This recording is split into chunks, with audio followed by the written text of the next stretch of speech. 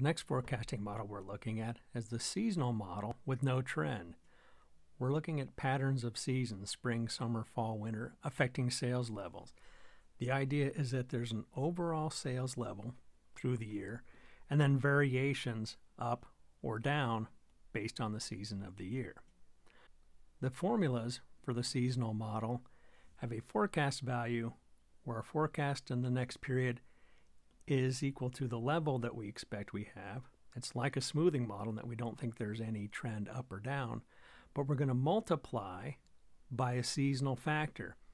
The notation of the seasonal factor is a little bit complicated. It has to do with the fact that we're talking about seasons, and the only thing we know about the impact of a season is what we see the previous year. So the only time we can tell you what spring looks like is once a year. So if we're going to update the spring seasonal factor, we have to look at what we thought a year ago. So that's why we have this notation with the P variable in here.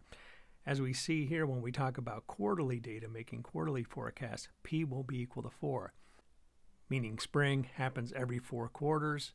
If we had a monthly model, January would happen every 12 months. So if we want to look back the previous season, we look back 4 quarters if we have quarterly data, or 12 months if we have monthly data. This notation will be fairly simple to understand once we look at a numerical example. When we update the level, we have to take into account the seasonal factor. The level is what sales would be without the impact of the season. So when we're looking at our actual sales data, we need to adjust out the seasonal factor that we were using to get our forecast. We're going to multiply by a seasonal factor to get our forecast. So if we want to see the underlying level, we take the actual sales and divide by the seasonal factor. So when we update the level, we look at the actual data and what we thought the level was. So it's similar, we just have to undo the seasonal impact. We also update the seasonal factor. Part of it is what we thought the seasonal factor was 1 year prior. The other part, we estimate the seasonal factor looking at the actual and our underlying level that we just updated. So again, these formulas look a little bit complicated, but in practice, they're not that difficult to apply. To initialize a seasonal model, we're going to need 2 years worth of data. In this example, we're going to use quarterly seasonal model. For planning purposes, it's probably more realistic to use a monthly model. You wouldn't want to use a model with more detail than that in general. We're using a quarterly model just because of space considerations in the presentation, and it makes the math a little easier, makes the example a little easier. With 2 years worth of data, we're going to determine the underlying level and also the seasonal factors. The first thing we do is average the same quarter. So we're going to take this spring along with this spring, average them together, and get our first quarterly average. So spring of 2016, we had sales of 16. Spring of 2017, we had the same number. We average those together, we get 16. Summer, we have 27 and 26 in 2016 and 2017. We take those two, average them together, we're going to get 26 and a half. Fall, we had 39 and 43. We take these two, average them together, and get 41 as our average for fall. We get 41 as the average for fall over the 2 years.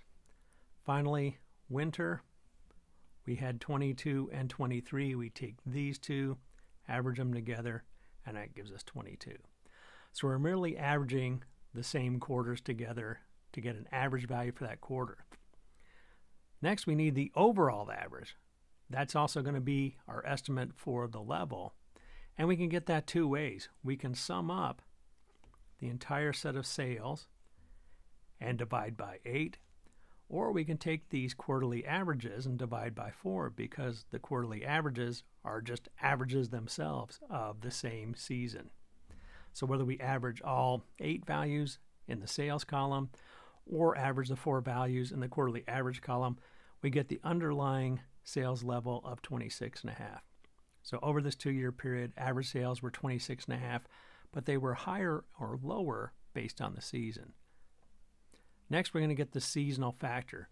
So the seasonal factor is going to be, for spring,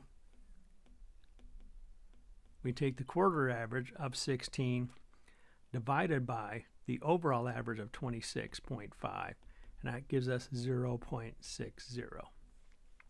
Summer, we're going to take the quarterly average of 26.5, divide by 26.5, and we get 1.00.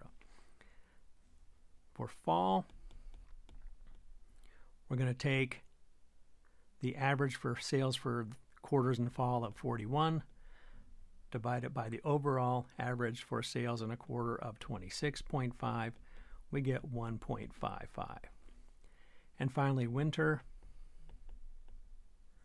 we're going to take the average of 22.5 divided by the overall average of 26.5, and that's going to give us 0.85.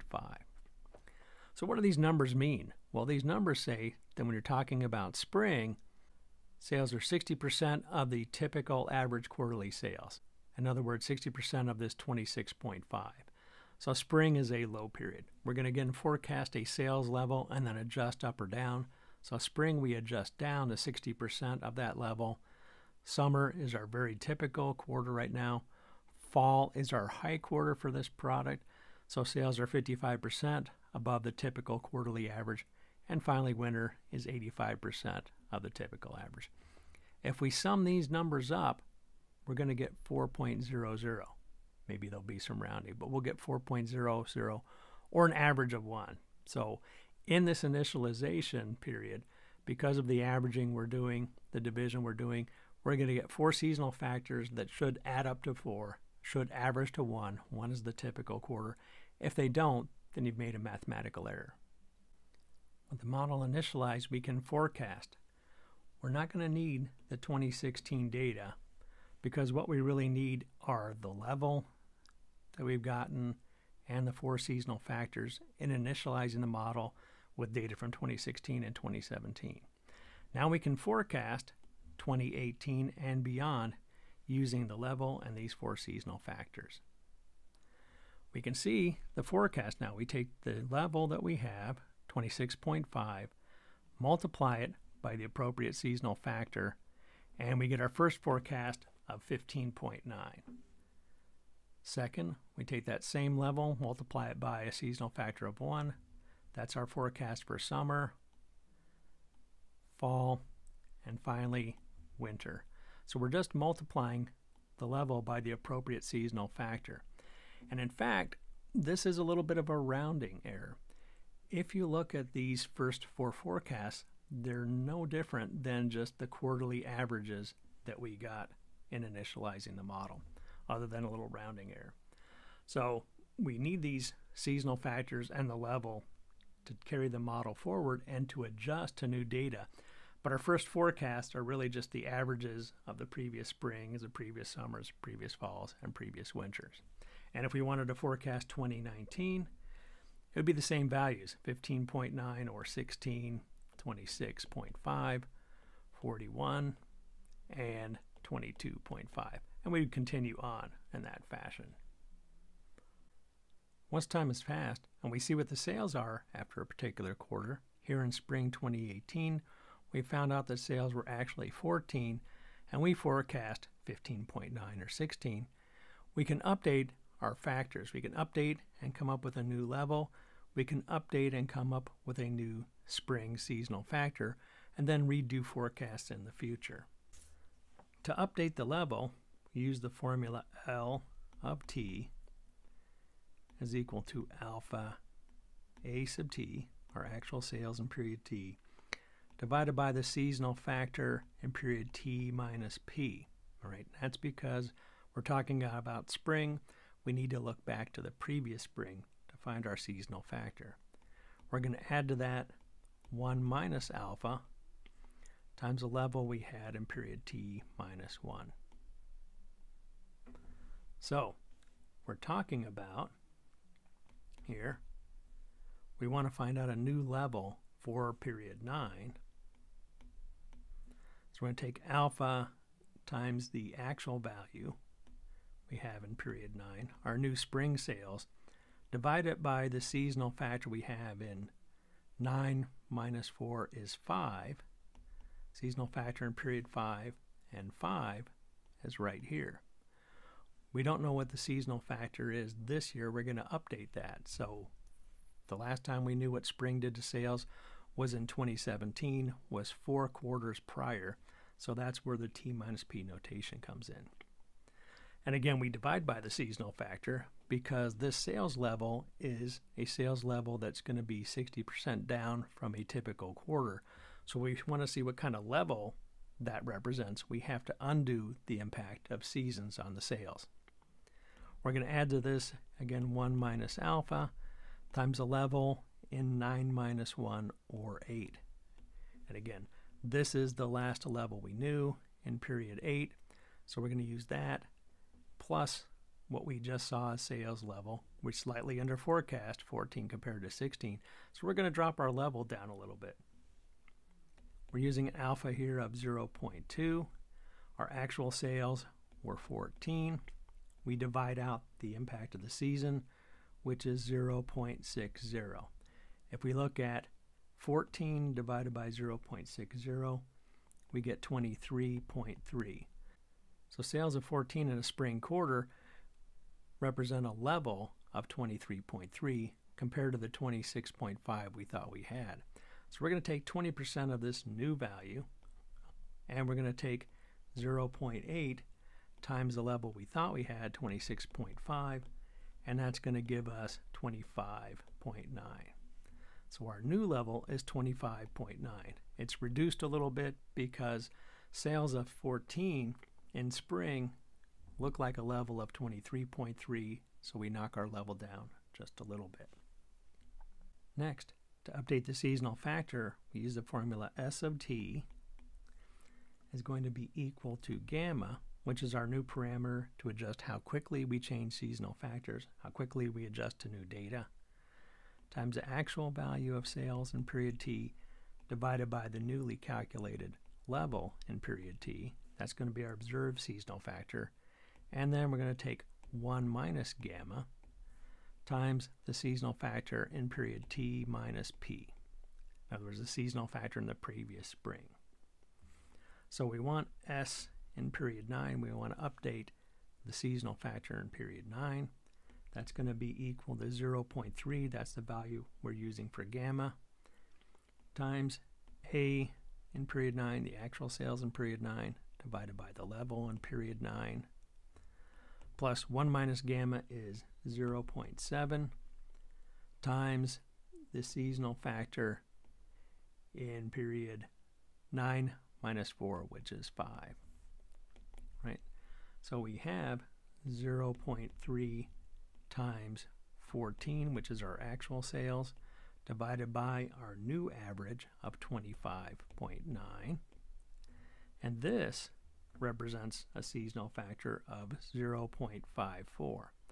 So spring sales looked like sales that are 54% of typical versus the 60% we had before.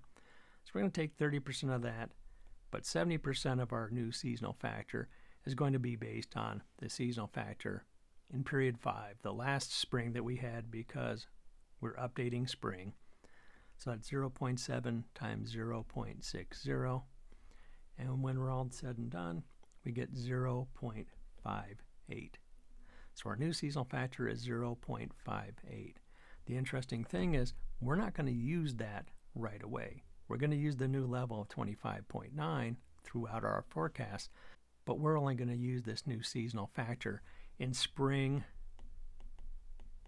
of 2019. If we look at our forecasts, we have new forecasts here. We have a new level that we're using. We have the same seasonal factors for summer, fall, winter, but here in spring of 2019, we use our new seasonal factor. Once summer 2018 is over, we find out that sales were 29, whereas we forecast sales of 25.9. We under forecast sales, so we're going to adjust our level, and we're going to adjust it up using the formulas. We're also going to make an adjustment to the summer seasonal factor. It may be that the overall sales level is shifted, or it may be that summer has a greater impact on the sales. We're not sure which. We're going to make a small adjustment to both of these. The formula we're going to use, again, is the level in period 10 is going to be equal to alpha times the actual sales in period 10 divided by the seasonal factor in period 6. The last time we knew what summer did was in period 6, so we're going to update summer again. And in this formula, to undo the impact of the season on the actual sales level, we're going to divide by the seasonal factor for period 6 and take 1 minus alpha times the level in period 9. Substituting in, we get 0.2 times 29 divided by the seasonal factor of 1.00. We're going to add to that 0.8, or 80% of what we thought we had, which was 25.9. This is equivalent to 29 sales level. We thought we had 25.9. When we do the math, we'll get 26.5 as our level. Interestingly enough, we're right back at the level we had prior. And if there's not a consistent shift in either the level or seasonal factors, we will see oscillation in the levels, we'll see oscillation in the seasonal factors, but not an overall shift. If there's been a shift in the data, we're going to consistently adjust until we adapt to that new data. So we shifted down a little bit, now we've shifted back a little bit, and that's pretty typical. Next, we're going to update the seasonal factor for summer. So we want a new seasonal factor for period 10. And we're going to use the formula gamma times the actual sales in period 10 divided by the sales level in period 10 that we just estimated, we just updated, and 1 minus gamma times the seasonal factor in period 6. So our previous guess as to summer plus what we just observed are going to allow us to update that seasonal factor. 0.3 is our gamma. Actual sales in period 10 are 29 divided by the level that we just estimated as 26.5. And 1 minus gamma is 0.7. Our previous seasonal factor was 1.00 back in period 6, back to last summer. This new observed seasonal factor looks like 1.09 compared to the 1.00. When we do the math, we're going to shift our seasonal factor to 1.03. We're going to increase it slightly because of the new data. Because we under forecast, our levels increase slightly and our seasonal factor is increased slightly. If we want to forecast sales in period 11, in other words fall of 2018, we're going to take the level in period 10 times the seasonal factor in period 7. We're going to forecast fall. The last time we knew what fall did was back in period 7. So we're going to use our new level, 26.5, multiply that by 1.55, and that's going to give us 41.1. Notice we do not use this new seasonal factor. We don't use it until summer 2019. We can forecast the fall as we just did. Winter, spring, and summer 2019 is when we use the new seasonal factor. So again, in this example, we have 3 years worth of data. The first 2 years are used to initialize the model. We have, again, what's called the ex post forecast.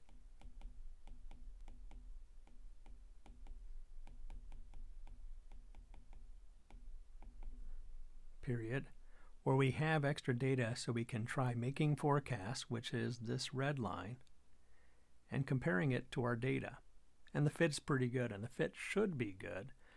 It's got to be really good in the initialization because we are using the real data. The ex post should fit well if we have any confidence that our true forecasts for the next year, this green line, have a chance of being at NEO, have a chance of being useful to us for planning.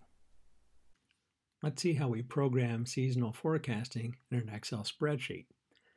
We have our spreadsheet set up here where we're looking at the years, the quarters, and the periods, and we have 3 years of sales data, 2 years to initialize the model, 1 year for the ex-post forecast, and we can make forecasts for 2019. The first step is to get quarterly averages. So we'll start in a row with spring 2017, type equals average. We'll take spring 2016 sales, comma, because we want to average 2 numbers. And here's where Excel doesn't help us much. We want to average it with the spring of 2017, but the formula is there. We can't select that and get it in the formula. So we'll just go up here and manually type E8. E4 and E8 are the 2 spring quarterly sales values. Put in the right parentheses, and now we get our value. We can take this formula and drag it down and get the quarterly averages for spring, summer, fall, and winter. Next, we need to average the 2 years worth of data. That's going to give us our level for the first 2 years. We can type equals average, and we have 2 choices. We can average the sales over the 2 years, which gives us 26.5, but we can also type average and select the quarterly averages because their averages themselves will also get 26.5. So either will work for us. Next, we want to get the seasonal factors. So we're going to type equals the quarterly average divided by the overall average, and we'll use our F4 key or Command T to make that an absolute reference so that we can take this and drag it all the way down and display these with 2 digits. As a check, we can just click and sum up these values and see that they add up to 4. They would average to 1. So looks like we've done our seasonal factors correctly. Next, we're going to highlight this 2 years worth of data, yellow, so that we can denote this as the initialization period. Now we can make our first forecast. We're going to take the level of 26.5 times the seasonal factor for spring, because we're forecasting spring 2018, and we get 16. And let's just make these centered while we're at it. So we can see that our first forecast is going to be the same as our quarterly average. In fact, if we forecast the entire year with this data, we would just get these quarterly average values as our forecast. But since we have extra data, we can put in our updating formulas and update, forecast, update through this ex-post forecast period. First, let's update our level. So in the level column, we're going to type equals alpha. We'll use Command T or F4 on a Windows computer to make that an absolute reference so we can copy it down, times the actual sales, which we had of 14, divided by the seasonal factor. We want to undo the impact of seasons on that spring value. So we're going to divide it by the seasonal factor we had for spring 2017 because we want an estimate of the level.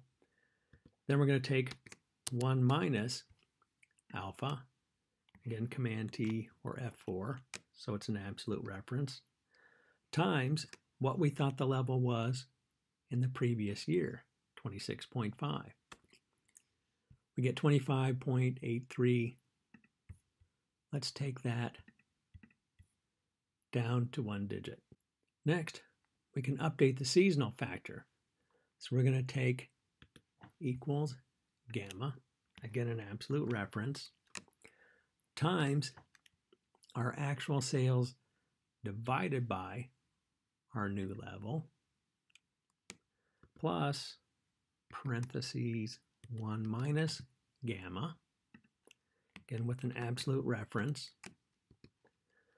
times our last spring seasonal factor, which was up here in period 5, spring of 2017. We get 0.59. Now we can forecast. We just drag this forecast value down. We're going to get our 25.83. Or, there we go, reduce it to just 25.8. We can take these formulas for updating the level and the seasonal factors, drag them down. We can also drag down the forecast. And this we're going to color in a reddish color to represent the ex post forecast period. So this is where we would compare our actual sales levels to our forecasts and see how good the model is working. We might adjust our alpha and gamma to tune the model before we actually make our forecasts. To make our forecast, we're going to take our level and we're going to use an absolute reference because we always want to refer to that level times the appropriate seasonal factor and hit return. Let's undo the highlighting, drag this down, and now let's highlight it in green because that is in fact our forecast. If we were going to forecast 2 years in the future, we would use these same values again. We would have to adjust the formula. But until we get new data, this is our forecast for every year into the future.